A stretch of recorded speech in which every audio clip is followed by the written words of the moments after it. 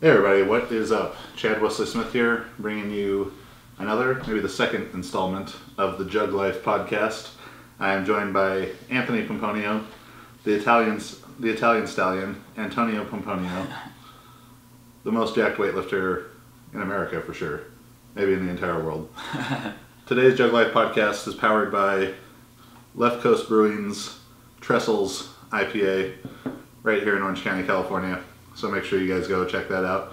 Pompey, how you doing, buddy? I'm good, man. Thanks for having me. So Pomp's just out here for Christmas, visiting family in Palm Springs, but he's normally a resident at the Olympic Training Center.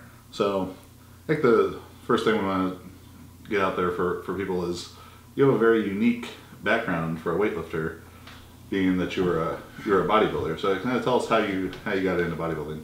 Yeah, so I mean, it's not the ideal background to come into the sport with, but this is what I was stuck with. So I grew up my whole life, playing every sport like every kid does, baseball up until I was 13 years old, almost every single day. Just got really burnt out of that. Basketball and football, I continued through high school, ran track in high school. So my senior year, I ended up just doing, let's see here, I did football, I didn't play basketball, and I ran track. I ended up winning I was in the Desert Valley League, and I won that track and field in the 100 meter, and I went on to CIF, but I had the flu, but my time wouldn't have been too competitive with the top guys anyway. I did a 10.80 100 meter, so I had the fast twitch muscle going. And then I wanted to continue playing football, but unfortunately my junior and senior year, the football didn't go as I wanted it to. I ended up getting hurt, and actually contusions in my left quad and then my right quad my senior year. So I only played like 9 total games in 2 years. It really sucked. But I knew I wanted to continue to play, and I went to Nike football camps. Me and Chad might have been there together at one point. At San Diego State when I went as a defensive back. It was funny because I weighed 145, 150 pounds, so it was tiny. And I benched 185 20 times, and that led all the skill players besides one big running back who ended up going to Nebraska. And so I ended up going to a smaller school down in LA, Whittier College. So I played there for all 4 years, started all conference, all that good stuff. And I knew I wanted to continue playing football, but coming from a small school, basically good luck trying to go to the NFL, and being my height and my color. Being a white running back doesn't really help. So is Danny Woodhead your hero? Yeah, I like Woodhead a lot. He's great, man. So, and I'm a Charger fan too, which helps, but... Soon to be the Los Angeles Chargers. Yeah, we'll see. Probably, though. So, I got into bodybuilding after my senior year of football, but still knowing I wanted to play football.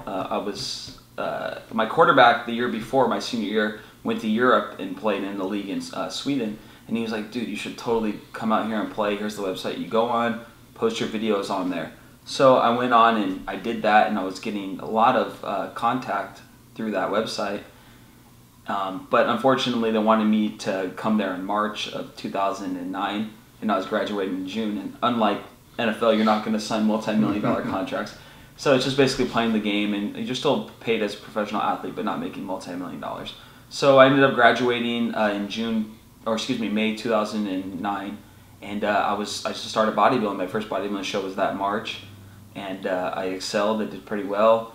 Went on and did another show in June and won my weight class. Won overall for junior. That was Junior Miss California. So that was a really cool accomplishment. But something was missing in the bodybuilding community. I didn't love it like I loved football or loved the competition of sports, because bodybuilding is more aesthetic based. So it's not like you go out there and perform. It's all preparation to that point. So. I ended up doing bodybuilding throughout all of 2009. I would go to Venice Beach often and do photo shoots with large, magazines. What magazines were you in? Let's see here. Shoot, Iron Man a couple times, couple good spreads. Muscle Fitness, and then Muscle Mag. So for being in the sport, Muscular Development too, right? I did a lot of photo shoots with them, but I was never in their magazine because I wasn't big enough. So another thing with bodybuilding is. These guys are just huge, man. 300 pounds, 260 pounds. And I was 176 pounds, So, and I wasn't willing to take that next step and get on the right supplements, let's say, to really pack on that weight. Supplement. Yeah, the Soviet sports supplements to pack on that weight. So I was kind of in a bind at that point. So I was always known as like the really like athletic and strong bodybuilder, but you know, the short time I was in, my name was growing, but they're like, you gotta, you know, make a choice here. So I was like, you know what, I'm gonna go play football. So March 2010 came around and I took off to Europe for 5 months. I played football in Switzerland, and I did really well there. It was my best season. I was offensive MVP of the league, threw out a bunch of great stats and stuff. And was the league you were playing in, was it all based in Switzerland, or were you going to other countries? It was all based in Switzerland, except we played a team that was in Austria because they were in our league too, just because the map-wise it was just easier for them to be in our league. And then the way it works in Europe is there is called the European Bowl, and it's based on your previous year's records. So that following year, we came in second in the league. We lost in the championship game. So now they were granted a spot in the Euro Bowl like series. So like every like third game you would play in the tournament bracket. Like Switzerland would play a team from Italy or from Germany, and then they just kind of wind down from there. So unfortunately I wasn't able to do that because I didn't end up going back. But I kind of led the team into that position. Did you get to travel around Europe quite a bit? Yeah, kind of. Like we had bye weeks. It was really cool because, you know, traditionally in college you play 9 to 12 games. You have 1 bye week. Whereas in Europe we had 1 game, 2 bye weeks, a game, 1 bye week. Like it was, we only played 3 games in a row. It was the most we played in a row. So every game I felt fresh. You know, I felt ready to go, which was real cool. So during those bye weeks, we would go around and travel. We'd go to Germany a little bit, because where I was on the border of Germany and France. And then our big trip was we went down to the coast of Italy, and that was a lot of fun. So Europe's a really cool place. I'd recommend that for anyone who wants to play football, but doesn't have the height or weight to go to NFL. Do you have any like 45-year-old dudes on your team? Yeah, actually I did, like for sure. 2 guys were old and were like, "Why are you still playing, man?" They just love it. Just living the dream. They just love it. Just so living the dream. Yep. So yeah, I came back from the U.S. Came back to the U.S. August 30th. I remember like it was yesterday. My girlfriend Charlotte picked me up from the airport, and I was gonna do some Canadian football combines that I had lined up over here in Orange County actually, and I was actually training, but at the time I was sponsored by Muscle Tech through bodybuilding. It was kind of crazy period. I was almost doing 3 sports at once. And I had to compete in bodybuilding still. So the first month back, I was just doing some bodybuilding training, kind of getting back in the swing of things. And this was September, came around, and my older brother, who was a fitness director at the gym I was at, said, "Hey dude, I want you to meet this guy. He does Olympic lifting." I'm like, "Oh cool, we'll see what's up." So I met my coach, Nick Frasca, and ever since then I just started just only Olympic weightlifting. And then, let's see, now that brings us to October 2010. And from October and November, all I did was Olympic weightlifting. I didn't touch a dumbbell, nothing. No hypertrophy work, no isolation exercises, nothing. And I competed in my bodybuilding show because I had to compete that year in order to keep my sponsorship with them. And I actually won. It was the best show I've done yet. And I looked the best. My legs were more full. My back was 10 times bigger just in those 2 months period. So what do you think the big difference was, training wise, why that made you have a better physique than actual bodybuilding training? It just basically just doing just a lot of barbell work. I hadn't done that much barbell work even in football. Our training wasn't consistent enough throughout the course of the year, whereas with weightlifting we were doing only barbell work. And I feel like everyone should have barbell work in their program, whether they're 7 years old or just starting out weightlifting, because it just builds that mature muscle that you need to become more full and more fit. So yeah, that was basically it.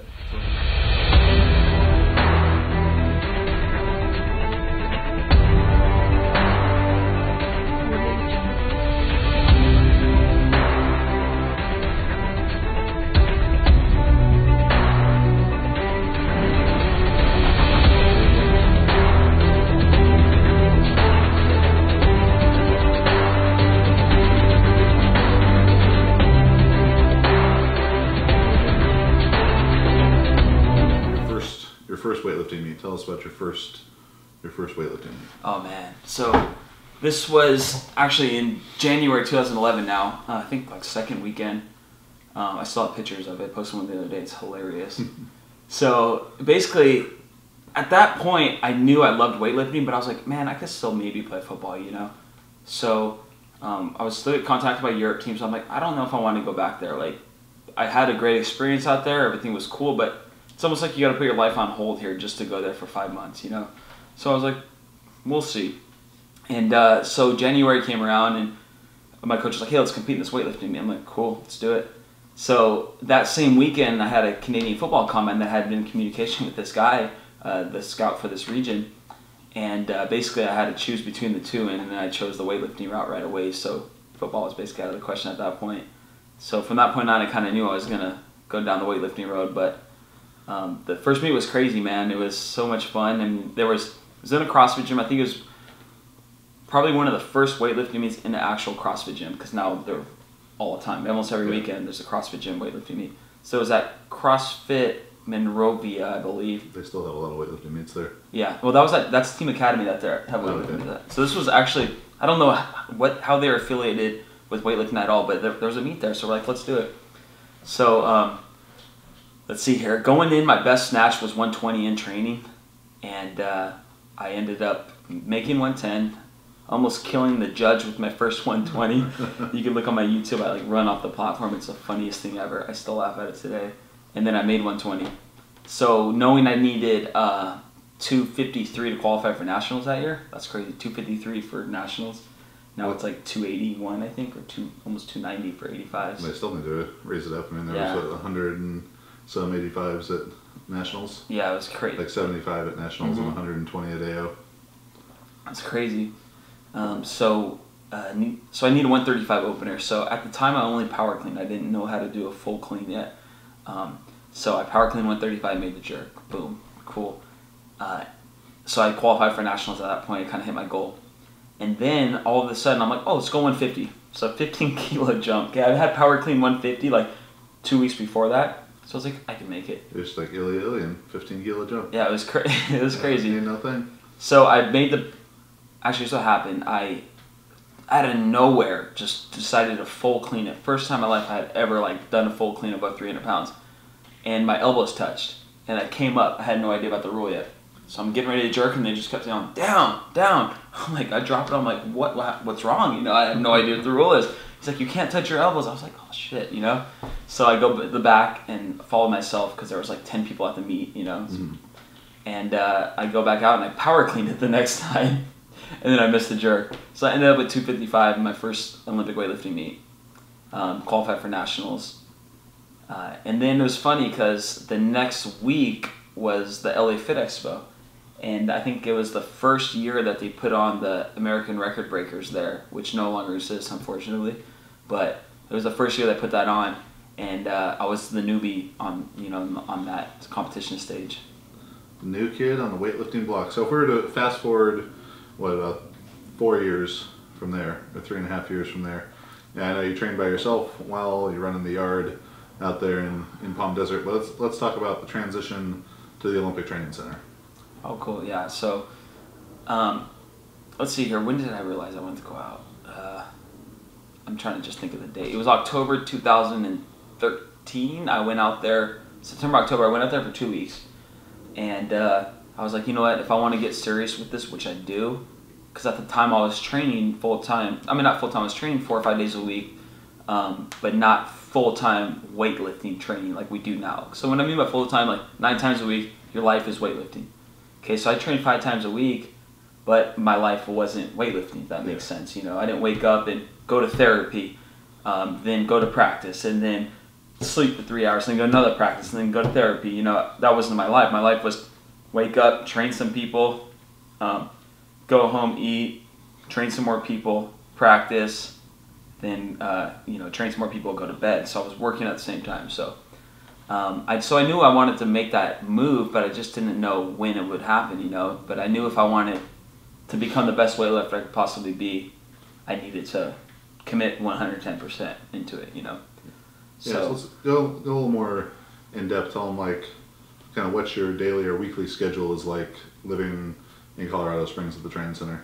Okay, so basically I'm off campus. I live off campus because I feel like I'm just too old to live on campus. I don't feel like having rules.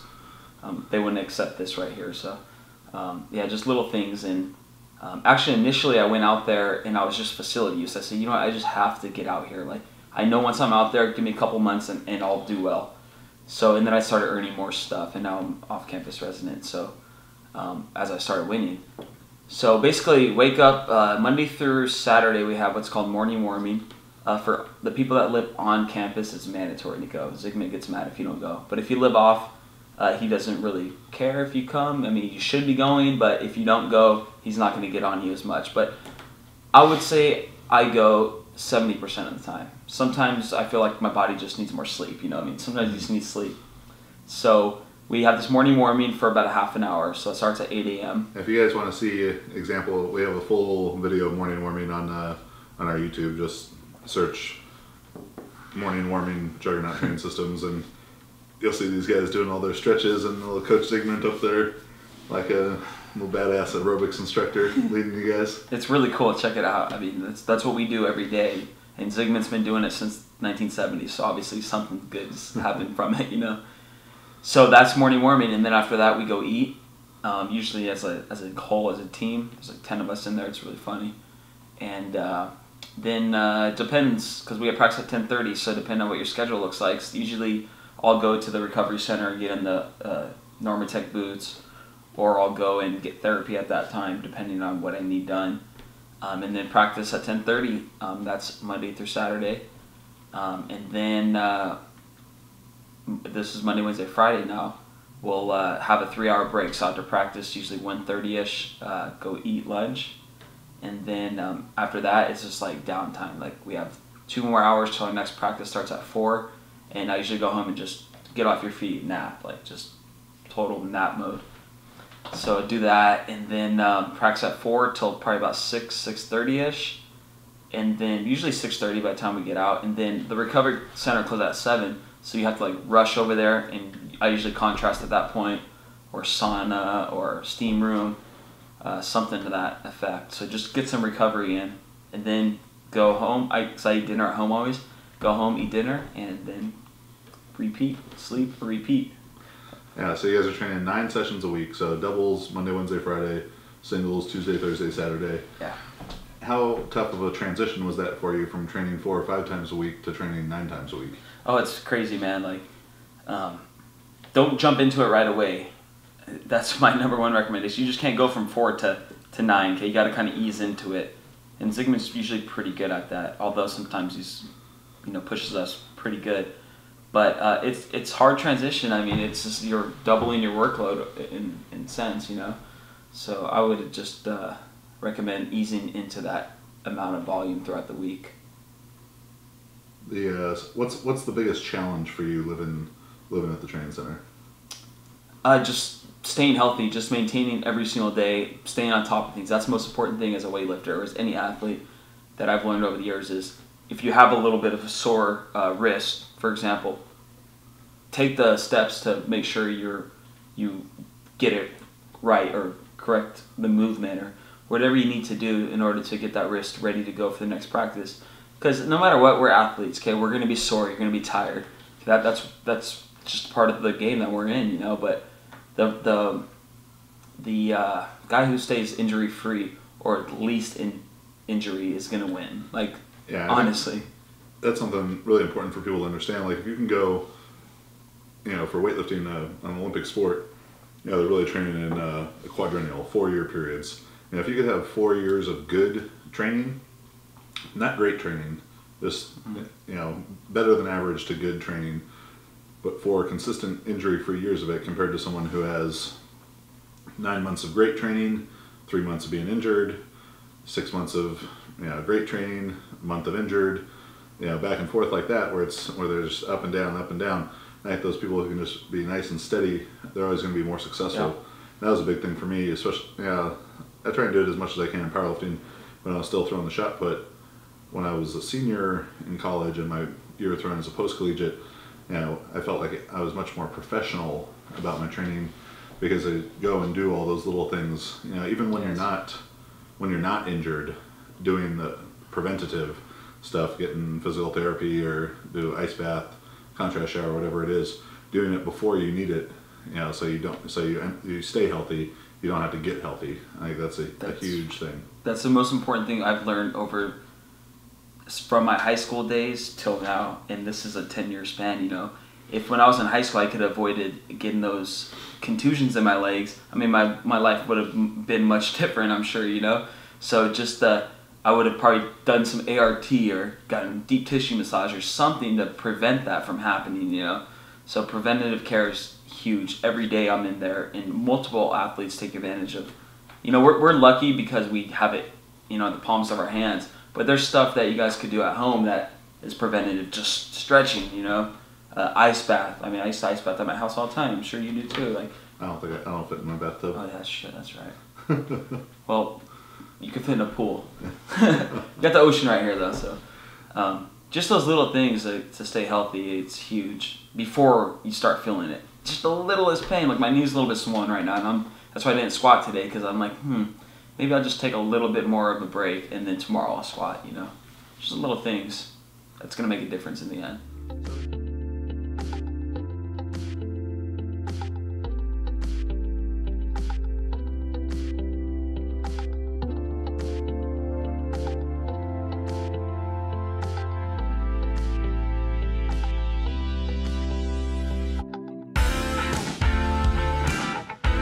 Welcome to Strong 360, Juggernaut's one-of-a-kind online community designed to help you improve as an athlete and coach.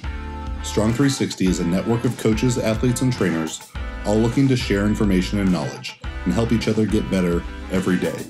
Strong 360 is filled with valuable resources to better educate you as you pursue your goals. Some of the great features of Strong 360 include troll-free forums, programming for a variety of sports and goals, over 50 hours and growing of exclusive videos from Juggernaut coaches and athletes, in-depth articles on programming, rehab, nutrition, movement, mindset, and more, exclusive chats and Q&As with Team JTS. Strong 360 is a library of knowledge for powerlifting, weightlifting, CrossFit, nutrition, strongman, rehab, and more, and gives you direct access to JTS experts like Colin Burns, Jacob Sipskin, Dr. Quinn Hennock, Nick Shaw, and myself, Chad Wesley Smith. For less than $10 a month, you can become part of Strong 360, the community of strength, and start improving now.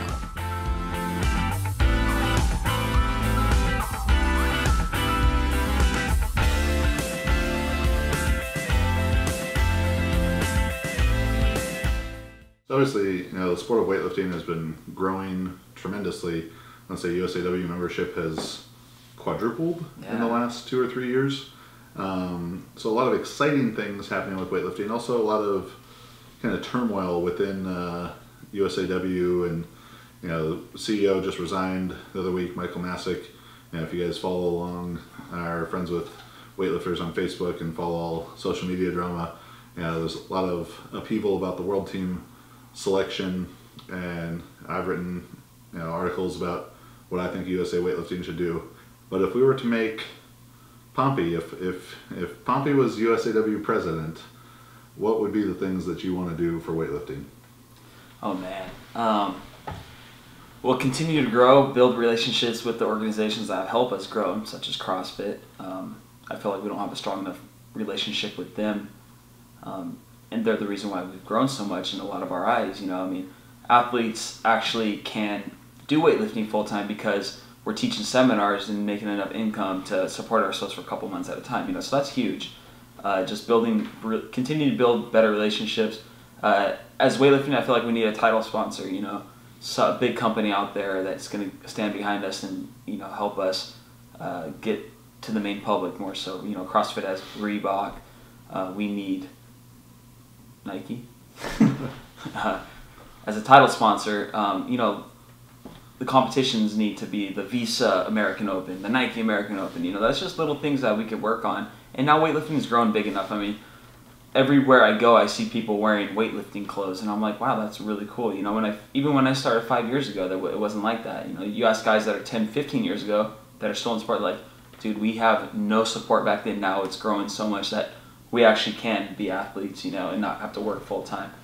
So just build relationships, continue to grow the networking base, And yeah, I mean, just continue to support athletes, because in the end, the athlete's the one that is building the brand of USA Weightlifting. So it's really difficult for athletes to train full time if they don't have the support from our federation, you know. And Zygmunt really believes in that a lot too. Just support. Getting, you know, maybe more of a, I think Chad had written about it in his article, more of a regional / satellite program, developing coaches, that kind of thing, you know. I mean, there's a lot of stuff in the making. And the cool thing is with weightlifting right now, it's growing so fast that I think we might be experiencing some growing pains. But we have good guys in the back office like Phil, who are doing their best they can to throw events with 900 competitors when the previous biggest one was 400 people. You know, I mean, it's just such fast growth that I hope it continues to grow. But at a certain point, everything kind of evens off, you know.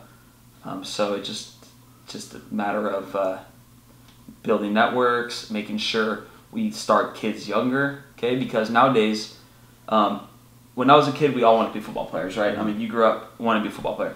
Nowadays, kids have the opportunity to walk into a CrossFit gym and say, I want to be a CrossFit athlete. I want to be a weightlifting athlete. Because it's at the palm of our hands now.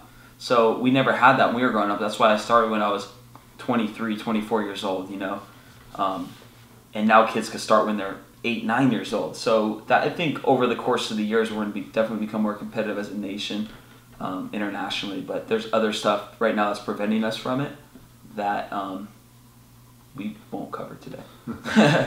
So for people watching who don't know, Pomp has won the last 3 national competitions in the 85 kilo class. So the 2014 American Open, 2015 USAW Nationals, and then just a couple weeks ago the 2015 American Open. So I mean, king of the 85 kilo class right now in the U.S.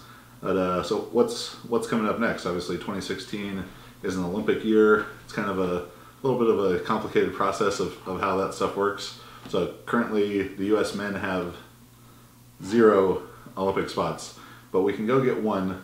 So what would need to happen for you to get that 1 potential spot? Okay, so there's a couple things that need to happen. I hate to say this, but we need those those drug reports from from World Championships to keep testing positive for substances, and then we could potentially gain 3 spots. But I mean, that's short of those 2 or 3 countries, you know, getting knocked out by positives. I'm talking like the Pan Am route. Oh, okay. So, I mean, my good buddy Alex is at number 1 right now, and I just looked at it on my phone. I think I probably need like a 350 plus, 355, so around there. So the thing is that those top 5 guys, 5 kilos can make a huge difference for all of us, you know, top 5, top 6 guys. So it's just a matter of making lifts. You know, I have to perform in the competitions. I can't go 2 for 6, 3 for 6, you know, especially in the clean and jerk. So there's a few things that I need to personally change around in my training that me and Zygmunt already had discussed, that I feel, because no matter what, if you believe in something, it's going to more than likely work for you, you know, especially when it comes to weightlifting. If you believe it, it's going to more than likely work because you're going to just believe in it, you know. So I just need to continue to get stronger, continue to get my legs stronger, pull stronger. Once you have the movements down, you know, it's just a matter of just knowing what you personally need to do in order to put on the most weight on the bar. But just consistency as well. So you guys have nationals in May, right? Yeah. And then the top 8? How many guys are making Pan Ams? Yeah, top 8. So there's actually, the Pan Am qualifier works like this. So Worlds and American Open counted for the first qualifier. So there's a list that's out now, and I sit 6 on that list, and they take 8, or I'd probably take 10, but 2 alternates. And then just released a couple weeks ago, there's going to be another qualifier in Philadelphia during Junior Nationals. Okay. So that's the second qualifier, and that's the 3rd weekend of February. And then National Championships, and then Pan Ams. So there's still 2 more opportunities for people to bump their placement up. Yeah. Which is, I think it's good. I mean, I don't mind it, but some people, there's controversy, of course, you know. Always. Yeah. So how it works is what needs to happen is through those 4 meets, Worlds, AO, the Junior Qualifier, and Nationals, the top 8 ranked men's lifters, and the way that they do the rankings is like based on your percentage of the world total. Yeah. Yeah.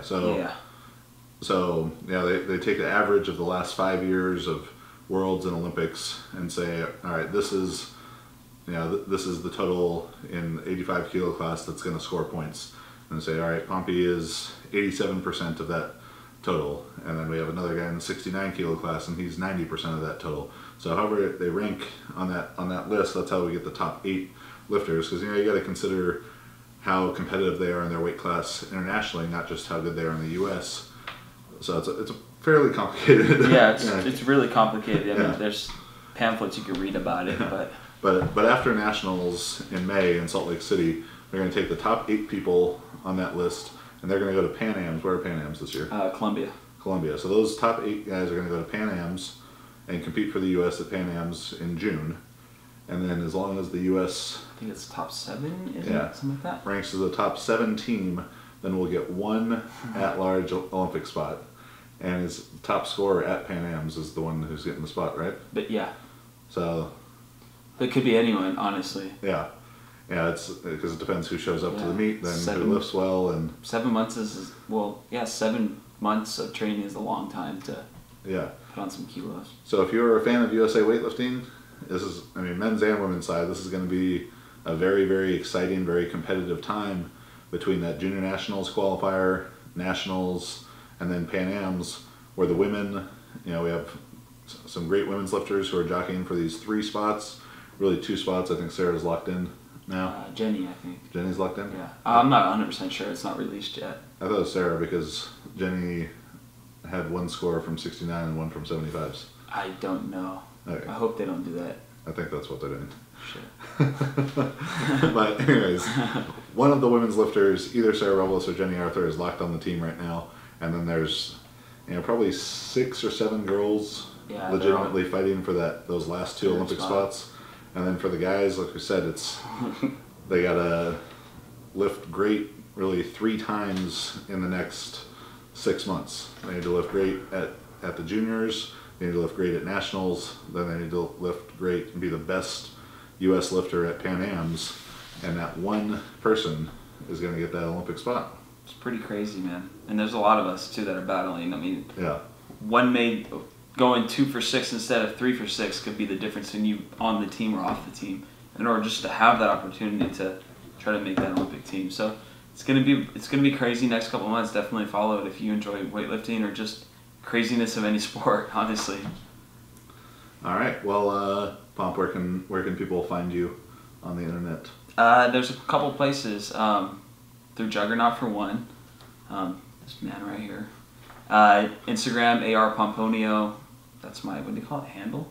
Sure. That's my handle. And then AnthonyPomponio.net, personal website. And then Facebook as well, Anthony Rocco Pomponio for athlete page.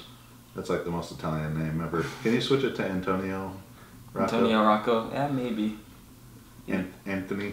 Pretty soon Rocco Pomponio. Yeah. Antonio Pomponio. So make sure that's ARPOMPONIO on Instagram. He's always lifting weights, flexing. Nah, I don't do much flexing anymore. Maybe you need to pick up flexing. Let's see if the followers pick up, the flexing will pick up. I think if the flexing picks up, the followers will pick up. It might be those G for P guys coming back from your bodybuilding days. But, likes are likes. Likes are likes. Likes are likes. So yeah, make sure to go follow Pompey on there.